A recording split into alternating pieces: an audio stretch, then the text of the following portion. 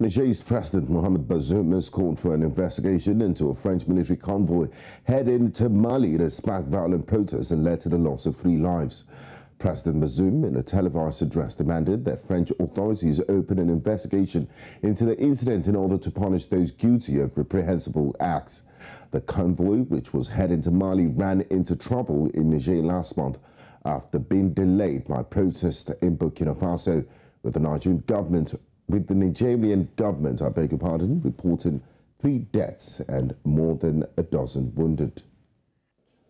Le 27 novembre dernier, la ville de Terra a été le théâtre d'événements malheureux ayant causé la mort de 3 jeunes. Ce qui s'est passé résulte de dysfonctionnements fâcheux. En effet, le dispositif de maintien de l'ordre mis en place à Terra pour assurer le passage du convoi militaire français en route pour le Mali a été largement insuffisant.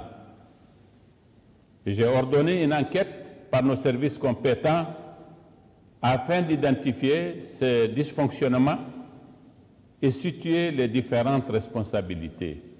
Cette enquête va également permettre d'identifier ceux qui ont organisé cette manifestation illégale et qui portent la responsabilité morale de la mort de ces jeunes.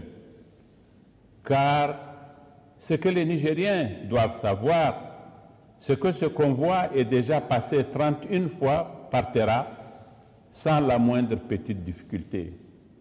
S'agissant des militaires français, j'ai exigé des autorités françaises qu'elles ouvrent une enquête en vue de sanctionner ceux qui ont été coupables d'actes répréhensibles.